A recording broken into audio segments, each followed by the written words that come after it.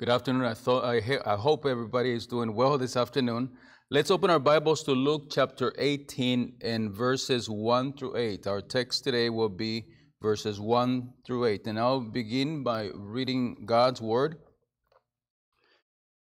The Bible says in verse 1, "And he spake a parable unto them to this end, that men ought always to pray and not to faint, saying, There was in a city a judge, which feared not God, neither regarded man. And there was a widow in that city, and she came unto him, saying, Avenge me of mine adversary. And he would not for a while, but afterward he said within himself, Though I fear not God, nor regard man, yet because this widow troubleth me, I will avenge her, lest by her continual coming she weary me. And the Lord said, Hear what the unjust judge saith, and shall not God avenge his own elect, which cry day and night unto him, though he bear long with them? I tell you that he will avenge them speedily. Nevertheless, when the Son of Man cometh, shall he find faith on the earth?" Let's pray that God will bless this message. Heavenly Father, thank you, dear Lord, for your blessings. Thank you for allowing us to be here today and be around your word and learn from your word. Now, Lord, I ask you, please bless this message, dear Lord. In Jesus' name I pray. Amen. There is a magazine cartoon that shows a little boy kneeling next to his bed praying. And he says with some measure of disgust, Dear Lord, Uncle Jim still doesn't have a job. My sister still doesn't have a boyfriend. My grandma still feeling pretty sick. And I am tired of praying for this family and not seeing any results.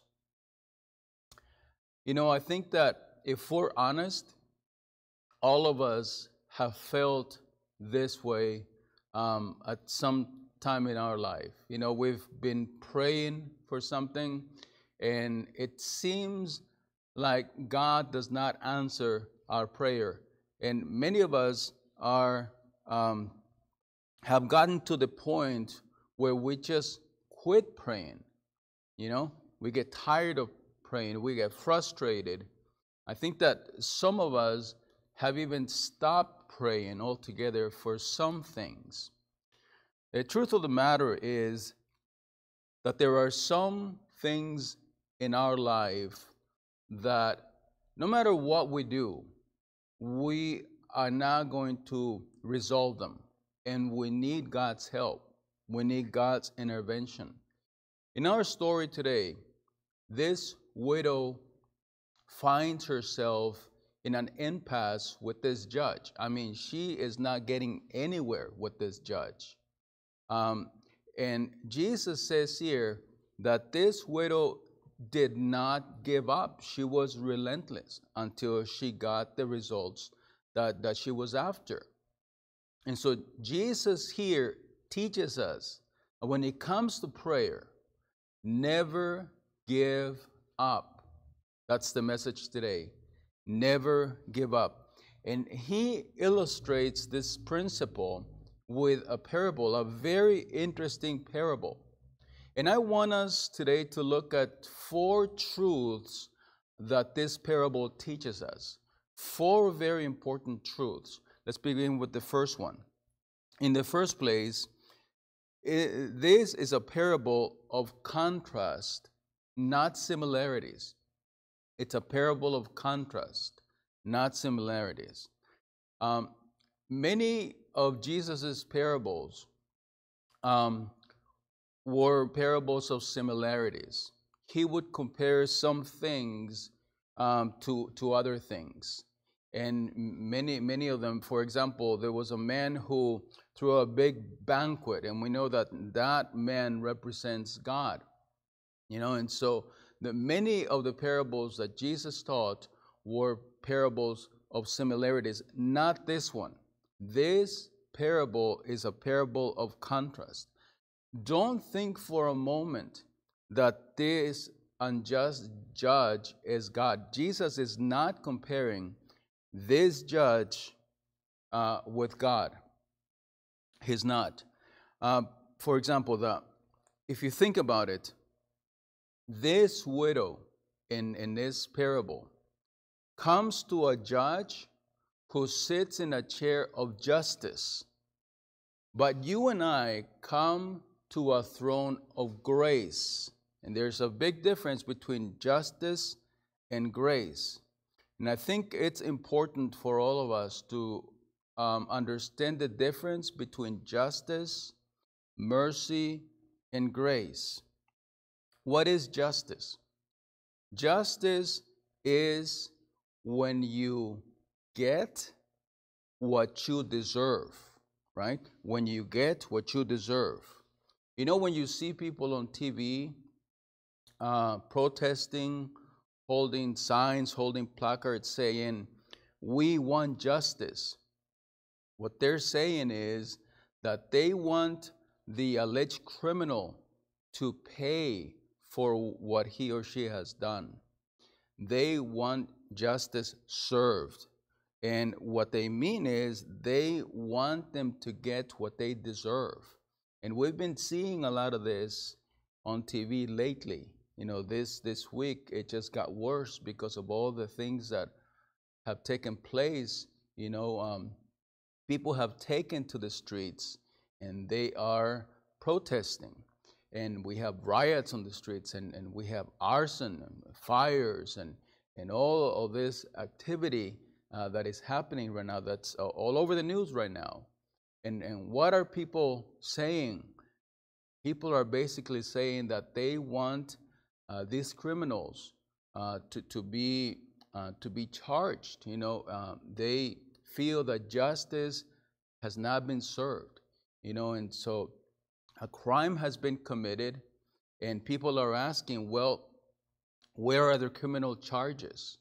You know, some of these men, you know, they're just being let go with just a slap on the wrist, and you know, so people are asking, and this is their way of saying, you know, when are we going to see, you know, these men prosecuted? They want justice, and they're holding up signs saying, you know, no justice, no peace. And so, but think about it. What they're really saying is that they want these men, these criminals, to get what they deserve. That is the definition of justice. Mercy, on the other hand, is the opposite of justice. Mercy is not getting what you deserve. A pardon is a good example of mercy.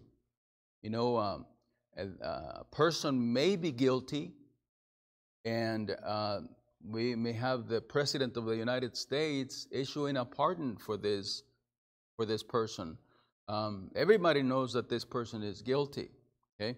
Has been charged with the crime and has been found guilty, and yet he can still be set free through a pardon. Okay, that's mercy, an example of mercy, and that's exactly what happened to us. If you think about it, you know, we were guilty, we were sinners, but thank God that God is merciful, amen. And He gave us a pardon, you know, and He forgave our sins, and that's why we have salvation. All right, so we have justice. We have mercy. We also have grace. It's important to understand what grace is. What is grace? Grace is when you get what you don't deserve. When you get what you don't deserve. We don't deserve salvation. We don't deserve God's blessings. We don't deserve God's favors. We do not, because we're sinners, you know, guilty as charged, and yet God comes to us and He is gracious. He gives us salvation, and He gives us blessings. He gives us His protection and His provision. He does that through grace. And so The parable, again, is a parable of contrast, rather, and not similarities. Okay? The widow here comes to a judge who sits in a chair of justice. But when you and I come, we come to a throne of grace. Now you understand the difference here. And so the point that Jesus is trying to make here is that if the judge who is unjust, if he agrees to do what the widow is requesting, how much more your heavenly Father will give you? Your heavenly Father, who is not just going to be serving justice, but he is going to be merciful to you, and he is going to be gracious to you. You see, that's the point that Jesus is trying to make here. It's a parable of contrast. Another point here is about the widow. Before we go there, Hebrews 4:16 talks to us about the grace of God. Hebrews 4:16 says, "Let us therefore come boldly unto the throne of grace," there it is, "that we may obtain mercy and find grace to help in time of need." Speaking of God's grace and mercy. All right, but now let's think about the widow. Now, this woman was a widow, Jesus says, and by definition, a widow is a woman who does not have a husband, right? But when you and I come and pray for our needs, and we come before the throne of grace, we do not come as a widow. No, we come as a bride, right? Because we are the bride of Christ. And listen, our husband is not dead. Our husband is very much alive today. So you see that there's a big difference there. When you come to God, you don't come in the form of a widow. Okay, you come as the bride of Christ. And as the bride of Christ, we have rights. We have a husband that is alive. Bible talks about this in Ephesians 5 and verse 25, and how we are the bride of Christ. It says, Ephesians 5:25, "Husbands, love your wives. Listen, even as Christ also loved the church," that's you and me today, "and gave himself for it."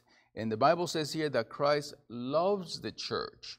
Okay, verse 26, "that he might sanctify and cleanse it with the washing of water by the word, that he might present it to himself a glorious church, not having spot or wrinkle or any such thing, but that it should be holy and without blemish."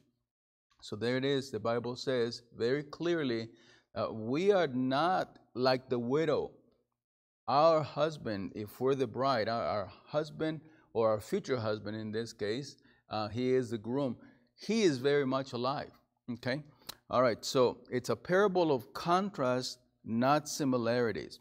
Number 2 in my message, it is that this parable is one that talks about social issues. It's a parable that talks about social issues.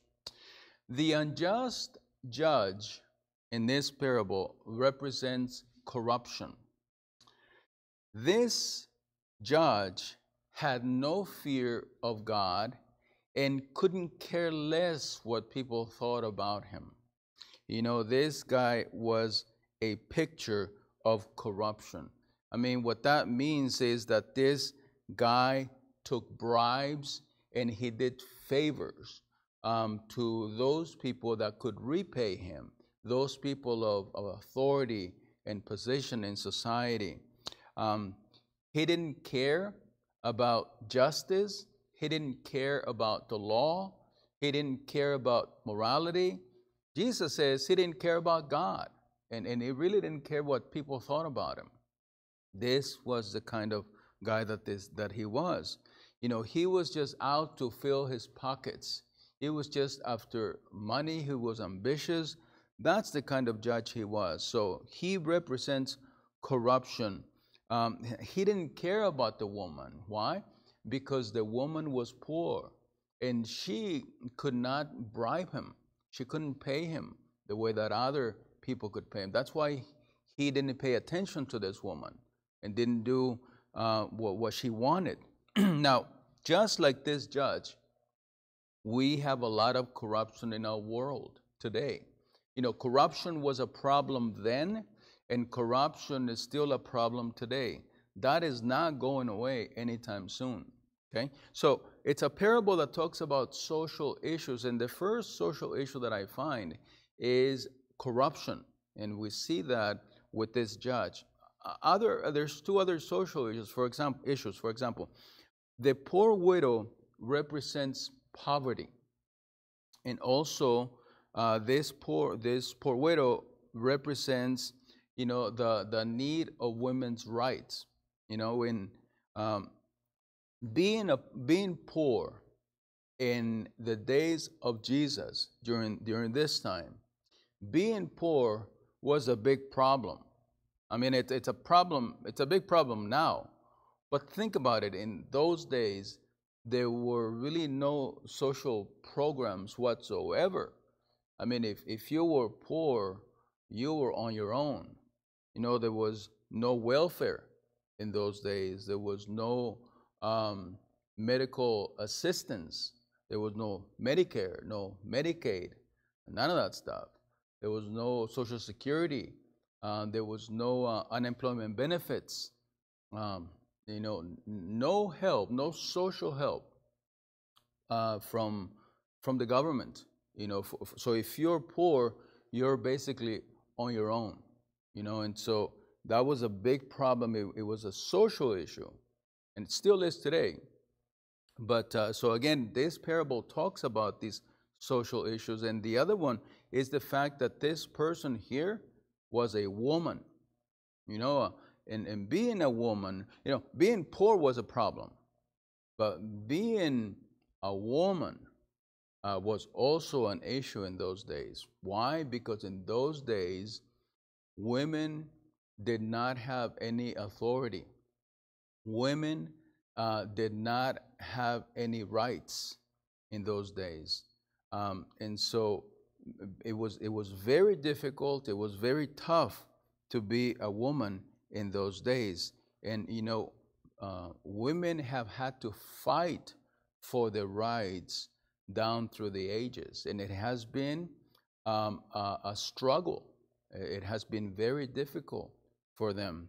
Jesus often spoke about the disparities between men and women and between rich and poor. Many women followed Jesus, and it was because Jesus never put them down. You know, Jesus never saw them as inferior. He would often treat them as equal. And that's why many people followed him. And many people became disciples of Jesus and followers of Jesus because of this. Luke 8 in verse 1 tells us, "And it came to pass afterward that he went through every city and village, preaching and showing the glad tidings of the kingdom of God. And the 12 were with him," speaking of the 12 disciples. But notice verse 2, "And certain women which had been healed of evil spirits and infirmities, Mary called Magdalene, out of whom went 7 devils, and Joanna, the wife of Chuza, Herod's steward, and Susanna, and many others," it says there, "many other women, which ministered unto him of their substance." So there were a lot of women who followed Jesus, but not only followed, the Bible says here that they gave of their substance. That means that they gave of their resources. They helped them financially. They gave money, you know, basically for the ministry of Jesus. And so why is this? Because Jesus never saw women as inferior. You know, he never put them down. And so they wanted to be around Jesus, and they followed Jesus. And so, again, in those days, being a woman was very difficult. It's not like today, and not that things are perfect now. They're not. There could be some improvements. I understand that, but at least, you know, things have gotten better for women, and it's because they've had to fight for their rights this whole time. But anyways, this parable talks about these social issues. Number 3, it's a parable that commands not to give up. It's a parable that commands us not to give up, not to be a quitter. The reason why he gives us this parable, that to never give up, you know why?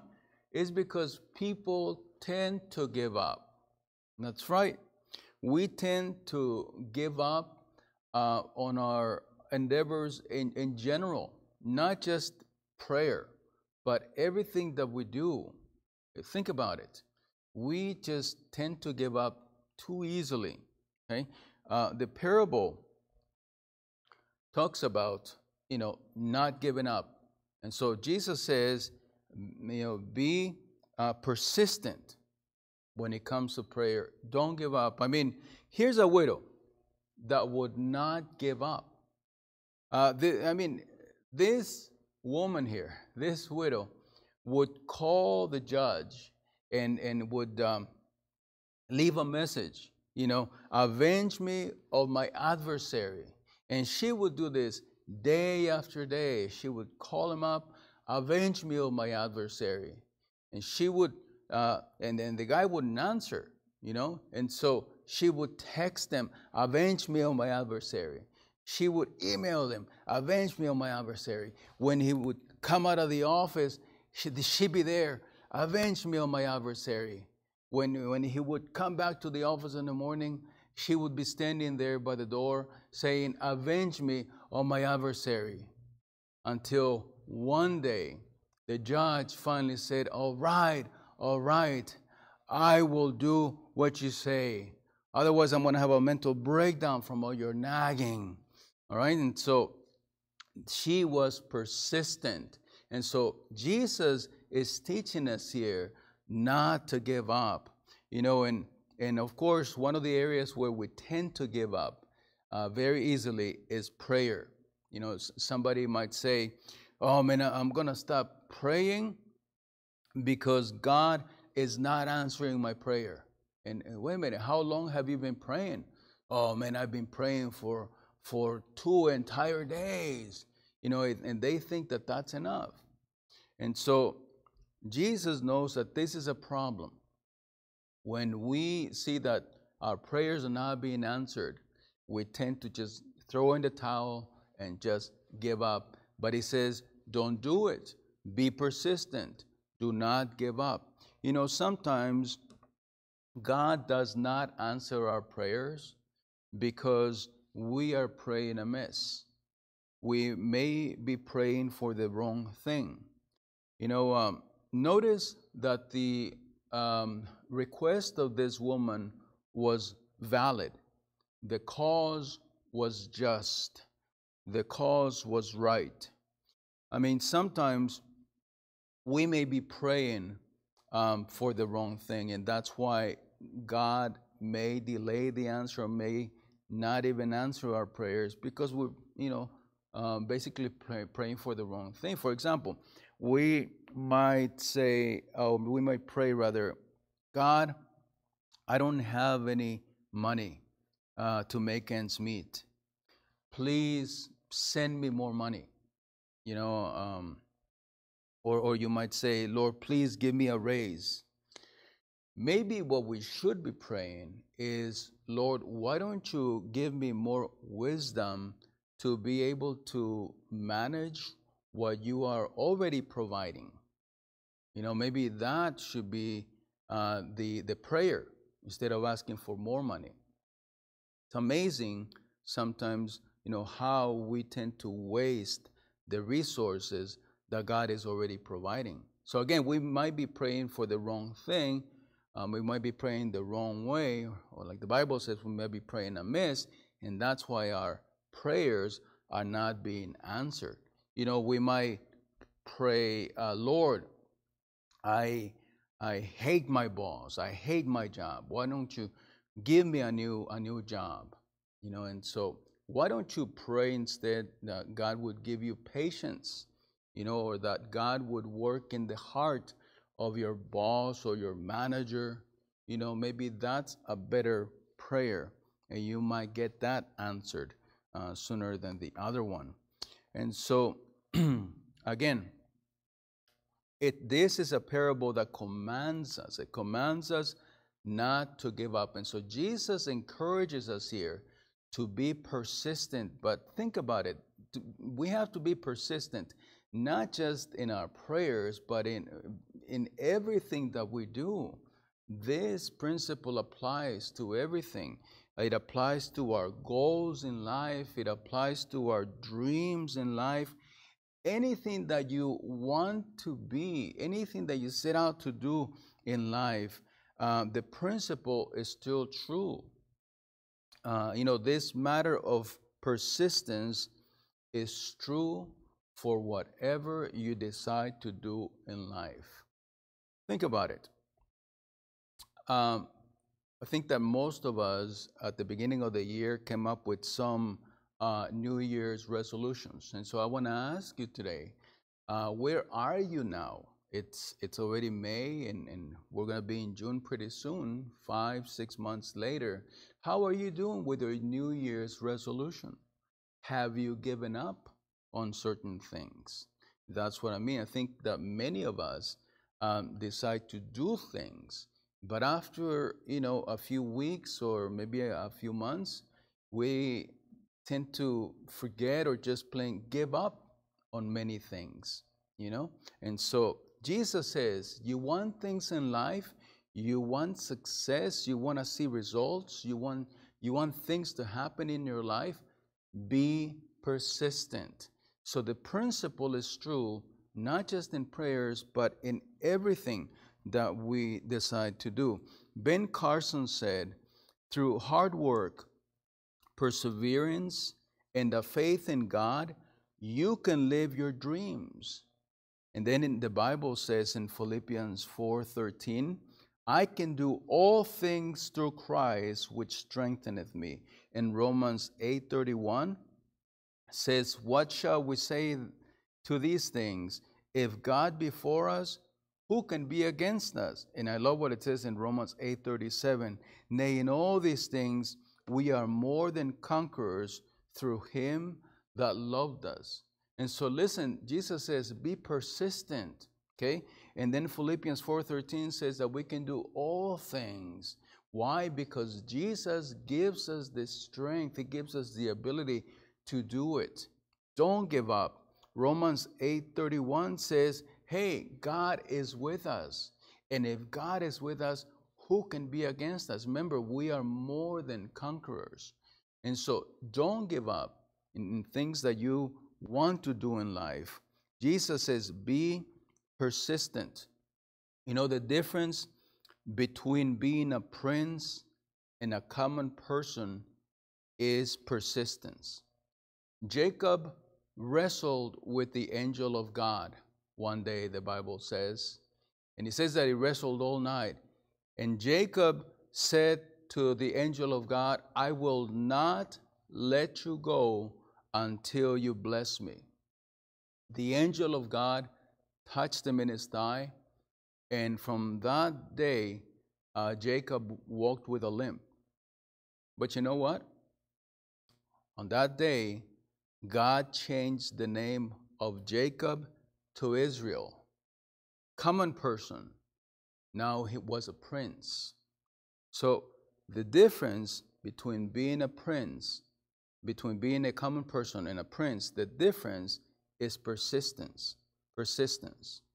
So Jesus said here, be persistent. Don't give up in anything, in prayer, in anything that you set out to do. Okay, so the parable is a parable that commands us not to give up. Number 4, it's a parable that teaches us about divine justice. A parable that teaches us about divine justice. God will give you justice, the justice that you're looking for. He's going to give it to us. We see that in verse 7 in our text, where the Bible says, or Jesus says here, and shall not God avenge his own elect, you are the elect, I am the elect. And so God is going to avenge us, it says here, which cry day and night unto him, though he bear long with them. In verse 8, I tell you that he will avenge them speedily. Nevertheless, when the Son of Man cometh, shall he find faith on the earth. So it's a parable that teaches us about divine justice. You know, if you are a child of God today, God will give you the justice that you're looking for. It's a promise. It's in the Bible. You know, God will defend his chosen people. For example, he gave justice to David and Saul in the Old Testament. Remember what happened between David and Saul? Saul became very jealous of David. And one day he decided to kill him, basically. And so David went on the run after that. And he had to hide in caves, you know, because Saul wanted to kill him. Why? David hadn't done anything against Saul, nothing. And yet Saul wanted to kill him because he hated him, all right? And he wanted him dead. He wanted him dead. But there came a day when God gave justice to David. And remember also Joseph and his brothers? You know, Joseph didn't do anything to his brothers. And what did they do? They threw him in a pit. They ended up selling him into slavery. Well, what had he done? He had done nothing, nothing whatsoever. But one day God gave justice to Joseph, you know, and he exalted him and he made him a prime minister then in Egypt. And one day his brothers came begging for food, you know, and they had to do that. They begged him, you know, they were in need. And so God gave justice to Joseph. And so this is a parable that teaches us about divine justice. Have you ever been cheated? Have you ever been mistreated? Have you ever been abused, maligned?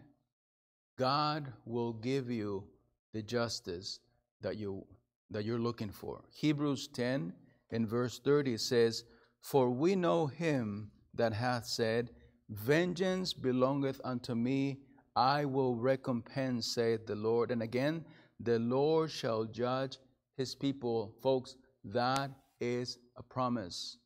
Are you looking for justice today? God will give you the justice that you're looking for. Okay? By the way, all injustice will be dealt with, even the injustice that you and I commit. That's right. You know, we always tend to see what others are doing to us, but we seldom see the things that we do to other people. We seldom see the pain that we are causing to other people. The judge in our story, I bet you that he never saw how unjust he was. He never said, oh, I am such a corrupt judge. Oh, I'm just a terrible man. He never said that about himself. No, the guy thought he was perfect. You know, when he saw himself in the mirror, he thought he was a perfect man. But hey, God did not see that. God saw the corruption. God saw the injustice. The woman, the widow, saw the injustice. And sometimes we have to be careful with the things that we say and the things that we do, because we might be like that judge. Listen, the Bible says that all injustice will be dealt with, even the injustice that you and I commit. So we have to be careful. Okay? Let's pray.